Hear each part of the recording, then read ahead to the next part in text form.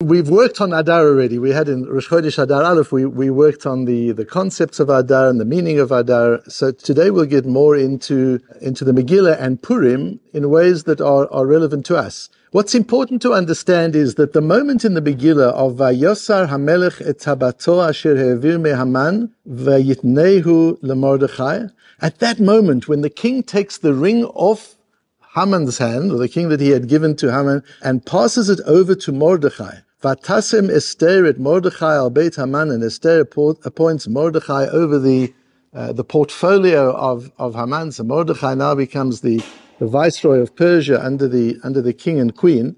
That was the turning moment of the story, isn't that so? From then on, everything goes well. That was the moment that everything changes.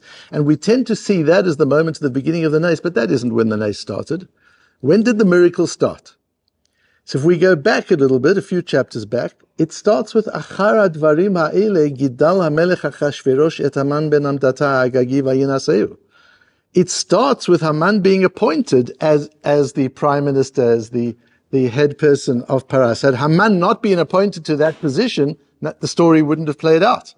So if you look at and say, well, what was that? The fact that Haman is appointed, that's where it really starts. Vayasem et kiso me'al kol asarim asher ito, and he's given the office of the senior minister in the cabinet. And on that, if we want to go a little bit more deeply into that, the Gemara says, Omar Rava says in the Gemara in Megillah, what does it mean, achar hadvarim ha'eleh? So there's a continuation. This is an unfolding story. And we tend to look at the miracle as kind of the end of the story. It ends miraculously. But let's go further into it. What about the middle of the story? And the middle of the story, it says, Achar Advarim Ha'eleh. Haman was appointed after the evolution of these events. What's the evolution, says Rava? Achar shebara HaKadosh Baruch Hu refuah lamakah. The Rebbeinu Shalom always creates the cure before the disease. The solution is always there. We've just got to find it. You don't have to create a solution. When a serious problem hits the Jewish people, you know the solution is already in existence, you've just got to discover it. The Rebbeinu Shalom does not strike Israel unless there's already a refuah. And that's important for us to understand throughout history, that whenever we've been struck, the seeds of the solution are in place long before the tragedy actually strikes. And Rabbeinu Bechaya says in the Kadach HaKemach, also on this question of Achar HaDvarim Ha'eleh, in the Kadach HaKemach, in the section on Purim, the first part of the Purim chapters in the Kadach HaKemach of Rabbeinu Bechaya is he goes through the key points in the Megillah, section by section. It's very beautiful. And on this one where he says, Achar HaDvarim Ha'eleh, Achar Shebara HaKadosh Baruch Hu Refuah Lamakah, based on the Gemara in Megillah, after Hashem had created the solution, had created the cure, after that, Haman is elevated to the position of prime minister. V'harefuah hazuhi, what was the refuah? What was the solution that Hashem had created before the Makkah? Shenilkecha Esther el Beit HaMelech, that Esther was taken into the king's house. Now, go back and look at that situation and think what that was for Esther. For Esther, that wasn't winning some kind of a beauty contest. For Esther, that was one of the biggest tragedy of her life. That she was forced to go and live with Achashverosh. What did that mean for Mordechai? What did he feel about Esther going off and living in the palace of Achashverosh? So if you think about that tragic moment, Rabbeinu Bechaya says that tragic moment was the solution for the real tragedy which was still to come. You just see how blind we are, how unable we are to understand the meaning of events. Things that look to us like tragedies, things that look to us like the ends of the stories or the beginning of the stories, just very difficult. And we'll see through our discussion tonight just an approach to understanding the unfolding of history. She'al yada ba'a geula Yisrael. At the end of the day, it was through that. If Esther hadn't been taken in as Achashverosh's queen, how would the story have unfolded? That had to happen. So as tragic as it was in that moment, it had to happen. It was inevitable in order for the rest of the story to be able to unfold. So how did Esther land up as Achashverosh's wife? So we've got to go further back. You know the story, but we're going back to the beginning of the Megillah now. The big party, Vashti is there. The king calls Vashti to come to his chambers. She refuses. The king was furious and he's incredibly angry. But if she wouldn't have refused, Esther would never have become queen. If Esther would never have become queen, there wouldn't have been a guru. Nothing would have happened. History would not have happened the way it did if she didn't get it into her crazy head to disobey the king. Why did she do that? What sense would that have made? Says the Gemara in Megillah, Omar Rabbi Yossi b'Rabbi Chanina. Why didn't she come? There was a reason she didn't come. Melamed sheparcha batzarat. She got a terrible skin disease. And she felt embarrassed. She's being asked to come in front of all these princes and men and people from all over, and she's got sarat. She's got this terrible skin disease. She looks awful. The king's been boasting and showing off, bragging about his wife.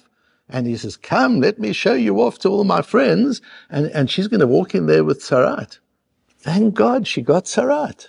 She must have woken up and looked in the mirror and seen that she had this terrible skin disease. And she must have said, why do bad things happen to good people? What have I done to deserve this? What have I done? I've tried my best. I've done my best. On the day that I'm meant to be the queen of the moment, I break out in this terrible skin disease. Why? What kind of timing is this? But if that wouldn't have happened, the story wouldn't have unfolded. Why did she break out into tzarat? Why did she get it? Amar Rava says, this Gemara, the whole sugya there in Megillah is amazing. Yom HaShvi'i Shabbat Haya. Sh'Yisrael ochlim v'shotin. This was on Shabbos, and the Jews are busy having their su'udot, they're eating. Matchilin b'divrei Torah v'divrei tishbachot. How do Jews begin their Friday night dinner? They start with some zmiros, and they have divrei Torah, and that's how they start.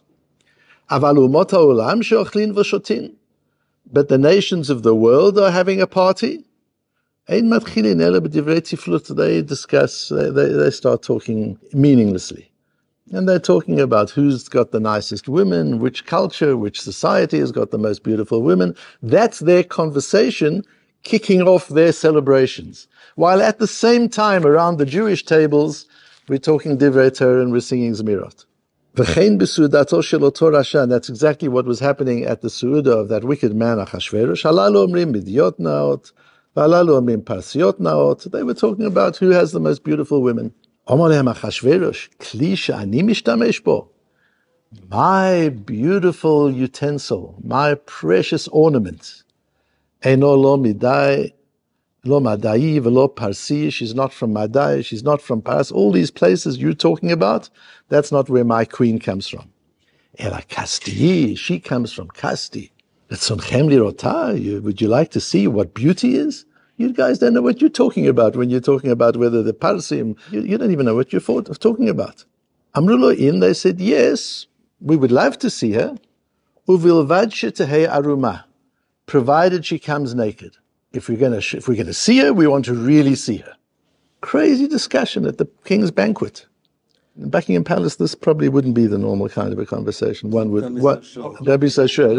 Don't be so sure. So why was she subjected to that terrible humiliation? The Gemara is not afraid to ask the why question. Why did that happen to her? Why would she be called upon to come naked to the party of the king? Why would that happen? Midah keneged midah, says the Gemara, because Melamed shaita Vashti arusha'a mevi'ah benot Yisrael. Don't think Vashti is such a tzaddikus. Who is this Vashti? She's a good shidduch for Achashverosh. She's as wicked as he is. She used to bring Jewish girls umafshitan, and she used to strip them naked, v'osa b'hem melacha b'Shabbat, and make them serve in their palace on Shabbos. She used to wreck the Jewish Shabbosim by taking the young girls from their homes and bringing them into a public place, into the palace, stripping them naked and making them serve naked. That's what Vashti used to do. Do you understand why Vashti now is called to present herself naked? Absolute midah keneged midah. What justice. And when she's about to go and present herself, she's got sarat, and she makes the king angry, and it becomes the end of her life. This is all a consequence of her own behavior. דכתיב אחר הדברים האלה, כשוך חמת עמך אשבך, זכר את ושתי ואת אשר עשתה, ואת אשר נגזר עליה. The king remembered what Vashti did. This is a little later on, you remember. The king starts feeling lonely, and he remembers Vashti and what she had done. Ve'et asher nigzar alea. And he doesn't say, what I decreed. It doesn't say, ve'et asher gazarti aleha. I remembered, or asher gazar alea, what I, or what was decreed. Asher nigzar, what was decreed on her by Hashem. That's the words that come out of Achashverosh's mouth. Whether Achashverosh really understands that this was all of a godly plan or not, but we understand that this was all part of a plan. Keshem she'asta kach nigzar alea. Exactly as she did was decreed upon her. She gets a midah keneged midah. So now look back and think how the Jewish people felt in Shushan on Friday nights when the police used to arrive and take the girls. What did that feel like? And were they asking, why is this happening? And what can we do? And how they must have felt about it. Bear in mind, as we'll see later, Rashi says in the first Rashi in the Megillah, whether this is historically accurate the way we know history or not doesn't make a difference. This is how we have to understand the sequence of the stories. This was 3 years after Ezra went back to Eretz Israel. And we're aware of the return to Israel by Ezra at the invitation of the king of Koresh. But very few people actually went. Life was good in Shushan. It was a good place to be. Business was good. There was money. And people stayed in Shushan. And then all of a sudden, things got bad. And now the Jewish families are finding themselves every Friday night dreading that knock on the door where the police officers come to take their children away. So in their lives, this was tragic. In their lives, this was such torture. And it was. But if it wouldn't have happened, if Vashti would not have been so wicked, and she would not have taken the Jewish girls, then she wouldn't have been called to strip naked herself. And if she wouldn't have been called to strip naked herself, she would have gone to the party. And she wouldn't have got Sarat. And if she went to the party, he wouldn't have killed her. And if he didn't kill her, we wouldn't have had Esther in the palace. And then what would Jewish history have been? So these young girls who were called on Friday night to go to the palace, they were the korbanot. They were the sacrifices that needed to be made in order for history to play out the way it needed to be played out afterwards. And was that normal as we read the story? Was that normal? No, it was not normal. That's also supernatural, that a queen would do that. That this whole sequence of events doesn't make natural sense. It's not the kind of thing you would expect to read in the newspapers about the king and the queen and the Jewish people. This was already Nissim. And I mentioned, I think in the first year we had together, that we've got to understand Nissim are not always happy. Nissim aren't always, and they lived happily after in the castle and the girl became a princess. That's not always how a nes is. Sometimes nisim are harsh. Nes means lamala min hateva. It's something supernatural. And supernatural doesn't always mean pleasant, doesn't always mean comfortable. So the nisim of Purim start with these stories. When the police used to knock at the Jewish doors and take the Jewish girls to the palace on Friday night, that was nes. Had they known that was nes, they could have said a shechianu. Of course, how do you do that? You're living under such terrible circumstances. And that's part of the Jewish experience, to be able to live simultaneously with tragedy and miracle. And understand that in the tragedy there can be miracle. That in the tragedy itself there can be nes. To know that that is this case, although you can't yet see it. That's the idea of a nes nistar. What is the idea of a nes nistar? Which is, we talked about at the Rosh Chodesh ADAR a month ago, this year. A nes nistar is exactly that. You can't see the miracle. It doesn't look like a miracle. And not just it doesn't look like a miracle because it looks natural. It doesn't look like a miracle because it's tragic. Why would God make such a miracle? We don't always understand why. There's not always an answer to the why question when it comes to Nisim, but to be able to understand that even something so tragic can be beged and nes, that can already be a miracle. So when we think about history, and we think about history from a perspective of causality, we have to go back to the kernel of the historic event. Because the kernel of the historic event probably occurred decades before and sometimes centuries before. But you can't just look at a snapshot of history and try and understand it. You can't say, why the Holocaust? Holocaust started when? The late 1930s. Is that when it started? Or did it start First World War already? Did it start First World War, or did it start long before First World War? When are you going to say Holocaust started if you do what we've just done? If you follow history through, when did it start? And if you want to get any kind of understanding of history, how big does your perspective have to be able to see the patterns, rather than to look at a snapshot event and think that you can kind of make sense out of that? You can't make sense out of a snapshot. You can only that would be like going to the movies and watching one frame from it and say, I don't understand the movie. It's not making sense to me.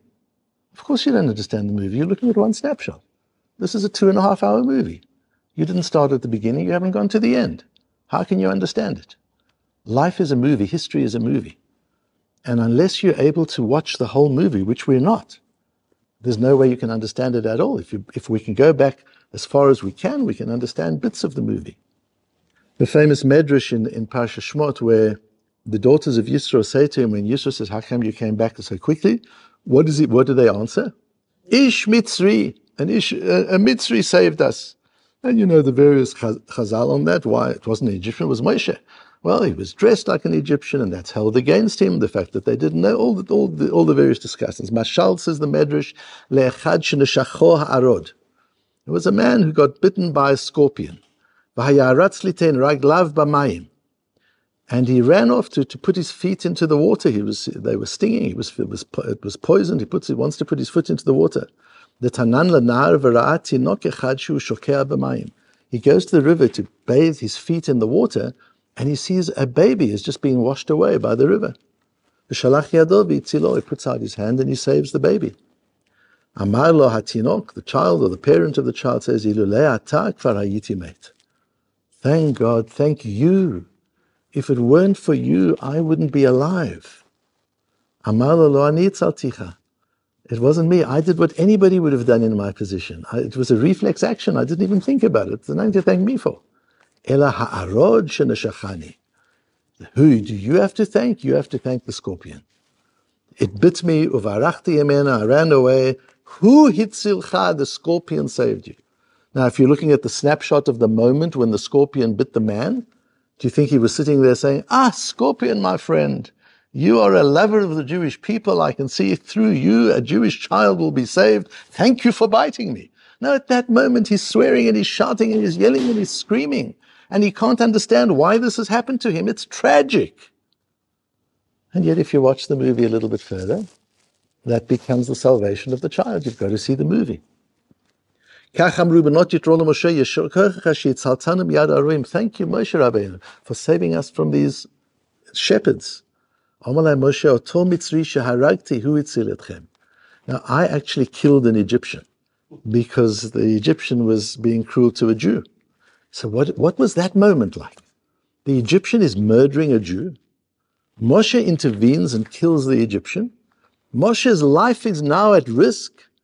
Moshe must know B'Nevuah that he has an important part to play in the Geula, in bringing Bnei Israel out of Mitzrayim ultimately, and he's blown it. At that moment, he must have said to himself, I've blown my mission. I killed the Egyptian, and maybe that was the right thing to do, but now I'm on the run. So I can't be there for my people. So his whole life that he had mapped out in front of him, I'm sitting there in the king's palace in a position to help the Jewish people, in a position to save the Jewish people. It's so clear why Hashem has put me in this position. I can see my purpose in life. My purpose in life is to be second to Pharaoh, and through that to be a melitz for the Jewish people and ultimately to play a part in the Geula.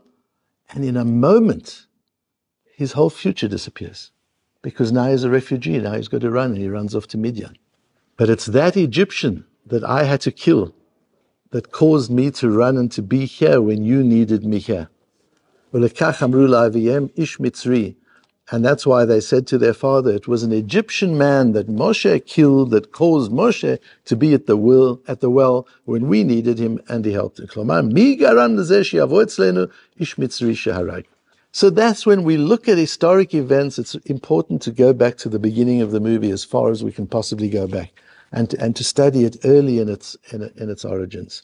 And I've said to you before, I think also in the first year that we had together, many of you weren't at that year, that October the 7th was unbelievable nisim, tragic nisim, the same as being bitten by a scorpion, the same as killing the Egyptian, the same as the Jewish girls being hauled off on Friday nights to Vashti and Achashverosh. These were terrible tragedies, but they were the genesis of the nes. They were the genesis of the miracle.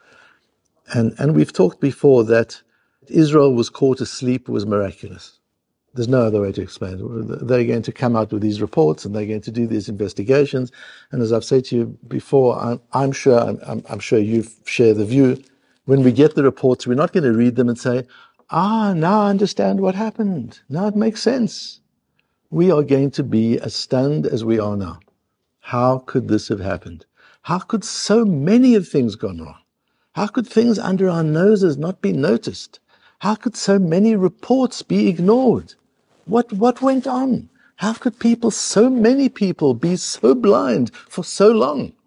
It's not normal. If it's not normal, it's a miracle. And again, miracle doesn't have to be pleasant. Miracles, sometimes they're korbanot. And a miracle, they're korbanot. We saw with the Jewish girls in Shushan, there are korbanot. There are sacrifices. Did it have to be that way? Well, one thing I feel sure about is it had to be that on October the 7th, on Simchas Torah this year, the Jewish people were going to come together. That clearly was decided. How they come together, that was our doing. We chose the hard way. Because if you remember what we were like on October the 6th, and on Yom Kippur in Tel Aviv, and if you just put your mind back to those days, there was nothing else that could have brought us together, except something as tragic and as difficult and as surprising as that. That brought us together in ways that nothing else could have brought us together. So we made it impossible, so to say, Hashem, to bring about our unity any way other than through tragedy, unfortunately. But it created the tragedy, it created the unity. On October the 6th, people were saying the Zionist idealism, the Zionist dream is over. Israel has lost its identity. People are leaving, money is leaving. You remember what was going on. It's important that we remember these things. It's important to look back at some of the newspaper articles from before October the 6th, to realize how seriously concerned people were about the capacity of Eretz Israel to continue. It was by no means taken for granted that we would be able to save ourselves. Questions of the army's capacity, business capacity, just the human spirit, all the things that were being asked, the politics that was going on at the time. Were we going to implode from within, or was there going to be a way that Israel could be saved? It's something that wasn't clear. In a matter of hours, if that, it became clear that we're here, that we're okay, that we're together, and that we're going to come right. All that happened in hours. V'nahapochu happened in our lifetime. V'nahapochu happened from a literal v'nahapochu, from almost certain implosion to almost certain reborn idealism. And it happened in a matter of hours. What's very clear is we're in a part of history. History is unfolding in front of our eyes. We don't know where we're in the middle of the story. And even if we can go back to October the 7th, how much longer before October the 7th do we have to go back to? Do we go back to the founding of the state? Do we go back to the Holocaust? How far back where does this movie actually start? Difficult to know. But we certainly don't know where it ends, because we're right in the middle of the movie. But one thing is clear, there is a historic movie playing out. Big things are happening. Amazing things are happening. Some of us were talking about it just before, the number of nisim, of miracles that we're all seeing every day, the acts of chesed and tzedakah, the wonders, just the things we're seeing every single day are things we didn't believe we would be seeing. The righteousness, the tzidkus, the young people who are in the army, the people who've been wounded, what the kind of things they're saying, the spirit of the army, what's going on in those, to whatever extent we have the opportunity to hear about it, and what's going on in the communities and in the cities around Israel and in the world beyond. So in a situation like this where history is unfolding, we have three choices. What's important for us is not the understanding of history, and we're limited. What's important for us is how are we reacting, how are we responding. So we've got three choices. One choice is we can obstruct. We can get in the way. We can return to the bickering that we had before. We can get into politicking. We can break down the progress that has already been made. We can weaken the country. We can strengthen our enemies. That's one thing we can do. We can obstruct. The second thing we can do is we can stand back and observe. It's very interesting. Let's watch. Let's see what's going to happen. And we can observe the unfolding of history. And the third choice is to participate and enable it. We can't affect it. There's nothing we can do. We can't do anything to change the course of history. There is such a powerful torrent driving events at the moment. If we haven't got that right, when will we get it right? We should have started getting this right at the beginning of COVID, if not long before then. That there's just a torrent of events in the world over which we have no control at all. And one thing is over and then something else happens. And it's all things that we can't control, we can't predict. Our predictions have all gone wrong. Nothing we predicted was correct with all the scientific knowledge that was available before COVID and during COVID and all these experts and all the big data. Read the predictions now. Read now what the experts were saying during the first 6 months of COVID, and it's childish. It's ridiculous. It's so ignorant. But then they were experts. How long does it take for us to realize there are no experts? We try and we understand and we do what we can do, but to really know what's happening and why and to be able to predict. It's quite interesting that in Lashon HaKodesh, in Hebrew, there's no word for prediction and there's no word for expectation. We can't predict and we can't have an expectation. And then mitzapeh, I have a vision. I have a vision of something. But I can't predict and I can't expect. We understand that the future is beyond us. But we can participate or not participate. We can be a part of the unfolding of events and play a part in this history, or we can stand on the sidelines and watch, or we can obstruct. Those are our choices.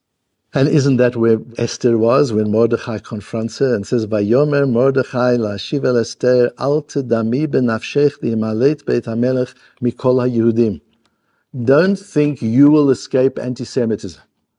Don't think you can live in London or in Manchester or in New York or in Los Angeles and you'll be okay because your community is okay because you're living in your little bubble. Esther, you're in the safest bubble any Jew will ever live in. Your bubble is safer than Los Angeles and London and Manchester and New York and Paris. Much safer where Esther was. She's in the house of the king. Don't think you're not going to be caught up in the same anti-Semitism. What you need to know, Esther, is you have the choice to be quiet. You can say, I'm in my bubble. I shouldn't put my life at risk because I'm the only thing the Jews have got. I've got Achashverosh's ear. The worst thing I could do would be to risk my life. You can say that and decide to be an observer. But Jewish history is going to unfold, with or without you. And the Jewish people are not going to be wiped out. So you know for sure things are going to happen and you can't control them. But you won't be part of the unfolding history. You'll stay where you are. And history will pass you by. Umi yodea im le'et kazot higat lemalchut. And who knows? Perhaps, it's kind of quite funny almost, Mordechai saying perhaps, and wouldn't he be certain? And if he was a Hasidic Rebbe, he would say, I'm telling you, that's why you've been put here. This is the purpose of your life. You've been put here for this purpose. Mordechai said, maybe it's possible. Maybe this is why you've been put here, to intervene at this particular time. Says the Ibn Ezra, Shema lo higat lemalchut ela ba'avur ha'et hazot shetoshii et Yisrael. You've been put here so that you can be the savior. Not that Yisrael can be saved. Yisrael is going to be saved in any event. Your choice is just, do you want to be the savior or not? What role do you want to play in it? That's your choice. Mimakom acher, or that will come from somewhere else, mitzad acher, or miderech acher, ba'atam she'itachen she'yavo lahem revach v'lo al yadech. You need to know that there will come salvation and it won't be from you. Your moment of choice is now. And your moment of choice is not about impacting history. You're a little person like all of us. You can't impact history, but you can play a role in it, and that's your choice. There's a wonderful sefer written by by our cousin, yours even more than ours. Was married to our cousin, Rabbi Lapin, who lives in Eretz HaKodesh today. He lives in Telstone, an enormous Talmid Chacham. In tomorrow's Matmonim Shir, I'll be quoting him in a Baal Hamor. He wrote an important set of Sfarim on the Baal Hamor, but he also wrote a wonderful set of Perushim on the Megillot. And he weaves Chazal into the way he explains the Megillot. And this piece too, he explains and says, Ki lo shayach shetiyeh kalaya b'Yehudim chas v'sholom. It's not possible that the Jews are going to be wiped out. That's not one of the ways the story is going to unwind. We don't know how the story is going to unwind. But one thing we do know, the end of the story is not going to be, and then there were no more Jews. That's not going to be the end of the story. But you might not be one of those. It doesn't mean every Jew will be saved. It means the Jewish people will be saved. Whether or not you'll be part of that depends on the role you choose to play at the moment. And then he says, and maybe this is why you've been put here, because Shaul HaMelech, your great-great-grandfather was Shaul. And he was Pasha v'lo macha kalil et zecher Amalek. And Shaul slipped up. And he didn't wipe Amalek out when he could have. Now again, history was going to play out one way or another, and clearly for the story of Purim to take place, Amalek had to survive at that particular time. So what Shaul did was predestined, but Shaul chose to be the vehicle of sparing Amalek. Shaul was not the cause of Amalek's sparing. No human being is the cause of anything that happened in history. There's only one cause of what happens in history, and that's Hashem. But people choose whether or not they're involved, and Shaul chose to be the one. I will be the tool that will leave Amalek alive. And therefore, because of that, you've been given an opportunity to do tshuva. You can now fix that flaw by getting rid of Haman. That's your opportunity. If you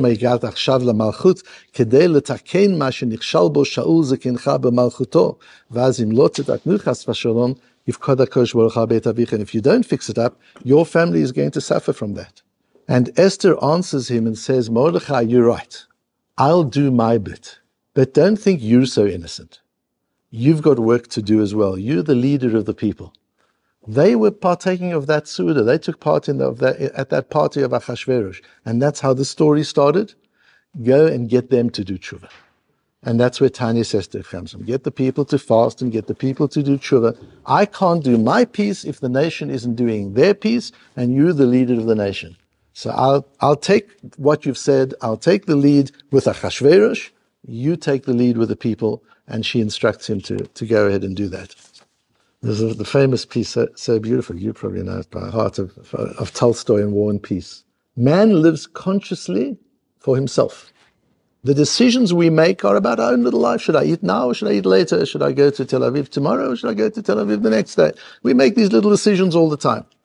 But is an unconscious instrument in the attainment of the historic universal aims of humanity. But without even realizing it, the choices we make, and we think we're making them for ourselves, we're actually part of the playing out of history. A deed done is irrevocable, and its result coinciding in time with the actions of millions of other men assumes a historic significance. Every little person does something, and the energy of everybody's actions comes together and flows together, and eventually it becomes a torrent of actions that affect history. But that torrent is made up of all the little droplets that are you and me. It's not one person who makes these decisions. Everybody's decisions affect the decisions of society and of history.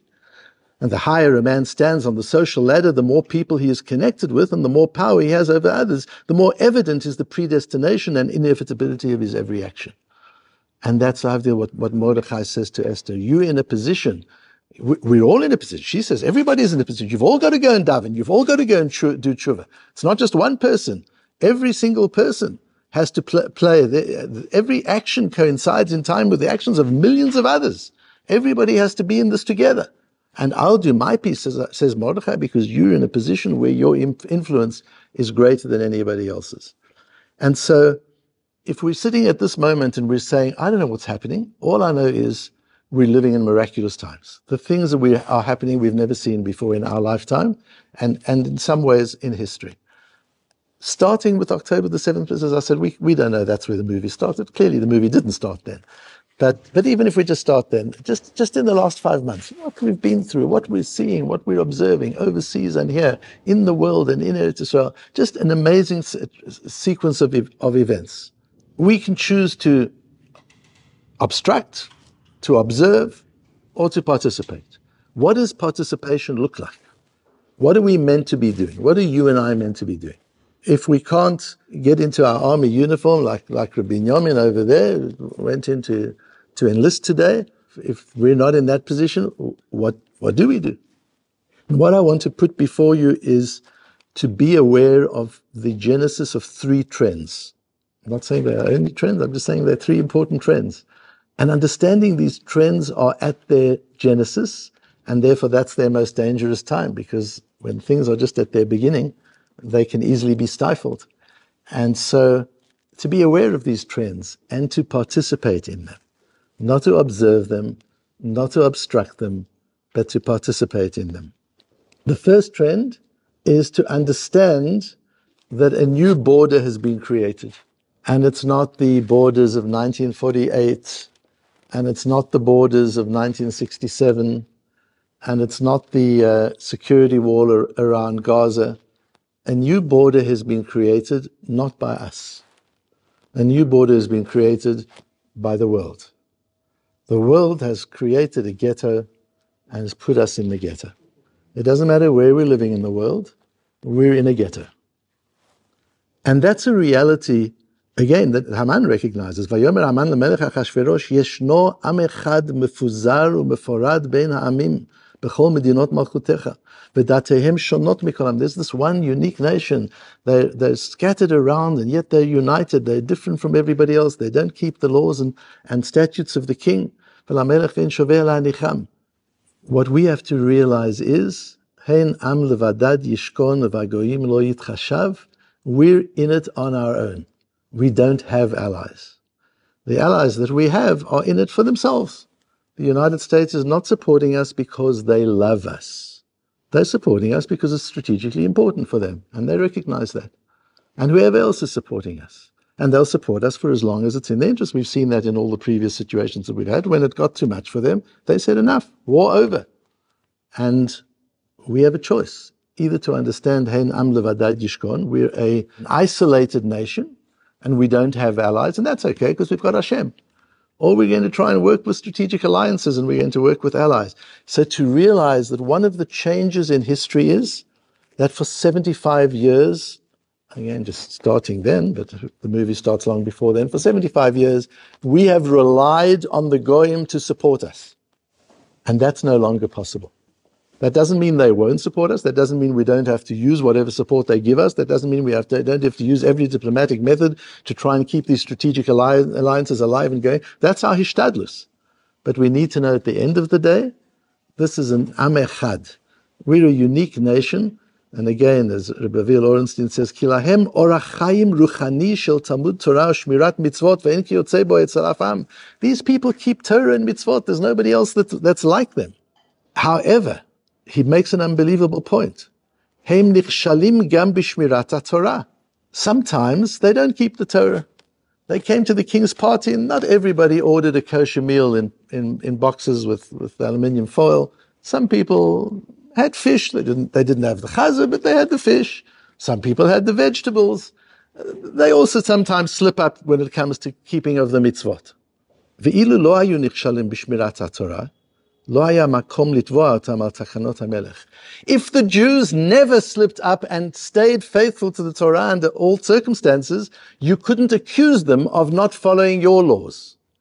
But if when it suits them, they give up the Torah in any case, why don't they give up the Torah to follow your laws? When it suits them not to keep Shabbos, they don't keep Shabbos. So what about when you tell them not to keep Shabbos? Then all of a sudden they're religious. Sorry, this is against our religious tradition. We can't do this. You have a person who lies and steals in business, and he comes to court and they say, will you take an oath? And he says, no, it's against my religion. That's what it is. And Haman says to the Achashverosh, if they were consistently faithful to their Torah, you couldn't have a claim on them. But they're not consistently faithful to the Torah, so you've got a right to ask. So then why don't you keep my laws if you're not keeping your own laws? And so we see here the source of anti-Semitism is our difference. But the cure for anti-Semitism is our difference. If we would celebrate our difference, embrace our difference, live our difference, and not seek to try and be like anybody else, then we would be, I don't know about accepted, but we would be living our purpose. But if we're unfaithful, sometimes it's against our religion, sometimes it's okay to do certain things, sometimes we do what the nations of the world want us to do, sometimes we stand firm and we do our own things. People get confused. Who are these Jews? What do they really believe in?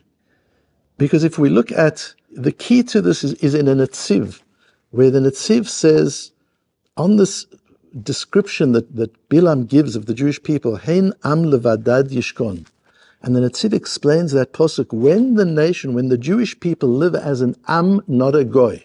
And the Netziv explains the difference between an am and a goy. An am is a community of people. A goy is a political entity. If we live as a community of people, yishkon, we will live with a mishkan, we will live with peace, we will live with tranquility, we will live in our homes. But uva goyim, but if we try to operate like a nation, like one of the goyim, if we operate like a political entity, lo yitchashav, they will never take us seriously, they will never accept us. And that again becomes our choice. Are we going to live our own identity, or are we going to try and be kechol goyim? So this trend, we need to be alert to the fact that the days of being part of the world are over. We're no longer part of the world, we're separate from the world, and that is our destiny. That's what Hashem wants for us, to be separate from the world, and it's in our separateness that the story is going to unfold. The story is not going to unfold in our togetherness with the rest of the world. The second trend is that silos are breaking down. And here again we see an interest, but by silos breaking down I mean, I don't know about you, but I no longer know who is a Haredi and who isn't. I've met people who dress like Haredim, and they don't even keep Shabbos. I've met people who dress in very ordinary ways, and sometimes less than that, and they have amazing hearts and souls, and they're very, very meticulous about the mitzvot they keep. I just don't really know anymore who is and who isn't. And that's important to understand. We've got to stop the labeling, because people don't fit into the boxes anymore. The boxes are irrelevant, actually, because those silos have come down. There's a flow. There are people who are Haredim. I don't know if Rabbi Yonmim there calls himself a Haredi or not. I'm sure the Haredim would call him Haredi, and he's in army uniform sitting over here, and everybody's saying, the Haredim don't go to the army. Well, some don't, some do. It's fluid. You can't categorize people that way. Person is Dati Lu'umi. Is he really Lu'umi? Does he really believe in Israel? Is he really Dati? Maybe he's really Haredi. How are you going to judge people? Why are you judging people? What's the point in it? For a long time, people were in boxes for whatever reason. Those days are over. And we've got to celebrate that and understand that. And Haman teaches us how. Am echad mefuzaru meforad ben ha'amim. This is a unified nation that is scattered. It is a unified nation of diverse people. I remember one of the things I noticed soon after we came on Aliyah is that Israel is probably the most diverse country, certainly that I've ever lived in, much more diverse than the United States. It's one of the most diverse countries. Because in the United States, yes, there are lots of diverse people, but how many of them do you meet? In Beverly Wood there, how many different cultures do you meet in Beverly Wood? 3 Mexicans, modern Orthodox Jews, and a few white Americans and a few black Americans. 4 cultures. Is that called multicultural? Here, you walk in the street, you stand in a bus stop, you go into a restaurant, look at the cultures you've got around you. It's the most multicultural society that there is. But it's also Am Echad. One value system, one God, one religion. It's such a unique social experiment, where with unity of purpose, and Haman understands this, Am Echad Mefuzara Meforad. It's a single nation, but they're broken up into diverse pieces. Each Jew is a world unto himself. Every community is their own, and that's why there's machlokes, and they argue with each other, and they talk. But just bring them a challenge, and it's Am Echad. And immediately they're one nation. They have all the makings of an integrated, unified nation, and all the makings of a split nation where every person is his own boss and every community is its own community. It's both together. That's what the Jewish people are. And that's the world we're moving into. Am echad meforad. There are people who will be learning in yeshiva full time, and there'll be people who will be in the secular world full time, and some will be half and half, and in the army and out of the army and partially in the army. All of these different, but it's going to be very fluid, and you won't be able to label people that way, because we have to recognize that we're an am echad mefuzar meforad. We have all the strengths of a diverse nation and all the strengths of a unified nation, and we should embrace that and celebrate and live accordingly. Notice this and live that way and see. Some of you would have seen that clip that went around on the internet of that Knesset woman crying in Knesset about how she had been robbed of her Jewish identity by the Israeli educational system. That wouldn't have happened 10 years ago, 20 years ago, 30 years ago, 40 years ago. You wouldn't have had such a thing. Here you've got a completely secular person being open to learning. And you've got Haredi people being open to service. Does that mean all secular people want to learn? No. But previously, no secular people wanted to learn. Does that mean all Haredim people want to serve? And service doesn't mean dafke in the army in combat. There are lots of ways that different Haredi people are looking at opportunities to serve. Does it mean everyone is? No. But a few years ago, nobody was. You've got to understand the enormity of the trend, how big this trend is. Just as the trend of Am Levadad Yishkon, we're a notion that lives on its own globally, so in Eretz Yisrael, we're an Am Echad Mefuzar Mefarad. We're a unified nation, open to learn in a way we've never been open before. And since when did we become open? There was a movement already over the last few years. There's been a movement in that direction. But October the 7th changed everything. People who never thought they would be open to learn are open to learning. And people who never thought they would be open to serving are open to serving. Everything changed in a couple of hours. Everything changed. And we need to realize that this is a time to make Yom Mishteh v'simcha u'mishloach manot ish l're'ehu u'matanot le'evyonim. Send gifts. What does the Zohar say when it says that Avram gave gifts to his children from his Pilagshim when they went off to the east? The Zohar says it was Chokhmah. He gave them wisdom. The wisdom of the east, Asian wisdom, comes from Abraham. They know it, in fact. The Asians know that Abraham is the source of their wisdom. But that's what matanot means. Manot ish l'ra'eu, matanot le'evyonim is not just a good meal and some shalach manos. That's very nice. But connect with people. Connect with people. Teach people. Learn from people. We have an opportunity now where the whole learning dynamic is switched around. Another v'nahapochu. We've seen it in the general world already for many years, where children are the teachers. If you need to repair your computer, you ask your child. If you get a new piece of technology, you want to know how it works, you ask your child. If you want to know what the world's likely to look like in 10 years' time, don't try and figure it out yourself. You haven't got a clue. Ask your child. You'll have a clearer idea of where the world might be going in terms of understanding of technology. So that understanding that we have to be willing to learn from young people. That doesn't mean that older people don't have a role. The young people want to learn from the old people too. They want to learn something different. They want to learn values and wisdom from the old people. But the old people also want to learn from the young people. Remember, that's the work that we did in your institution with law enforcement, teaching them how to relate to the new generation. This very principle of that now we've got to learn from people who used to be our students and to realize they now become our teachers.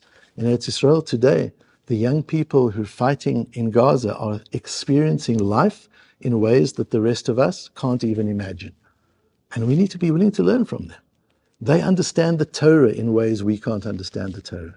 They understand the mitzvahs in ways we can't understand the mitzvahs. Even the secular ones among them, because they've been through life experiences that we haven't. And we've got to get together and shloach manot ish l're'ehu, them to us and us to them. We need to teach them what we know. They need to teach us what they know. We need to be humble students as they need to be humble students. And the nation needs to be engaged in a massive exercise of sharing experience and sharing learning, because the nation is open for that. And in the Kri and the Ktiv, when it says in the Esther, V'kiblu Yudim, we read it V'kiblu Yudim, but it's written V'kibel in the singular, and the Jews accepted upon themselves, but it's written in the singular. He accepted upon himself, meaning that the Jewish people, says Rashi, Kulam Ke'ish Echad. Although we're mufurad ben ha'amim, Kulam Ke'ish Echad, we all became one during Purim. That's what set the rest of Jewish history in place. Because at that time, we all became one. And the third and the last trend is just a new and vital Zionistic idealism, that Zionism was dead. The Zionism that got Israel to where it got to, that kind of did its thing, and we've got the state, and the state was flourishing until October the 6th. And what do we need Zionists for?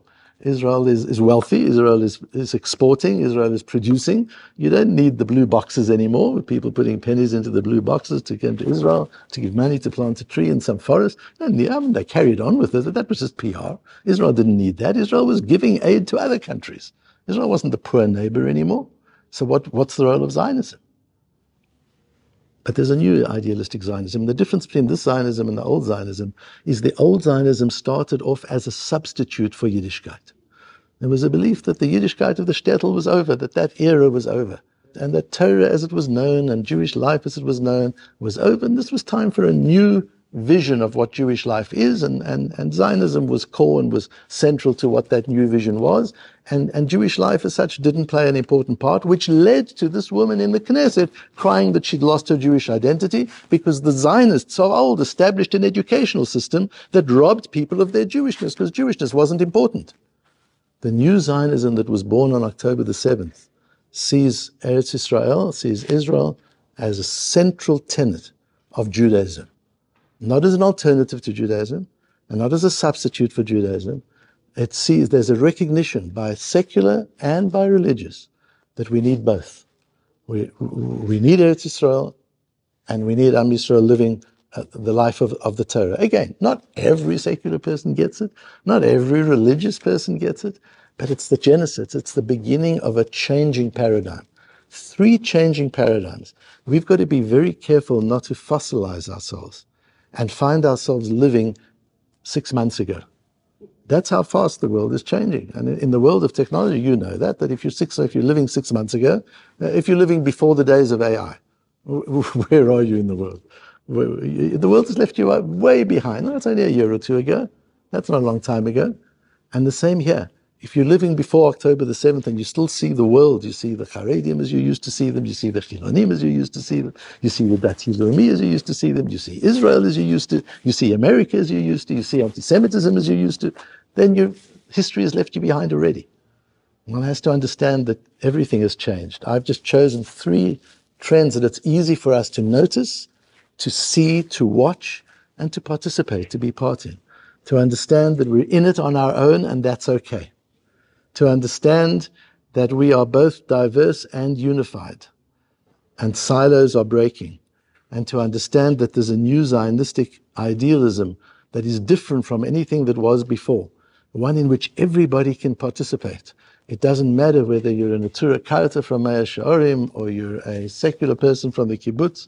It's a Zionism that can talk to everybody, a Zionism that includes an overarching Yiddishkeit, an overarching Jewishness, which if we are not acknowledging, my goodness, the Goyim are making sure that we know exactly what that is.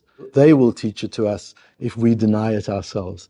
And that in this new world, we will be able to celebrate our Jewishness, celebrate our commitment to Eretz Yisrael as core to our Jewishness, celebrate all the diverse people in our Jewish people, and understand their differences, enjoy their differences, allow a flow of love and of information and of knowledge and of wisdom, and being able to look at the world around us and just be okay with where it is.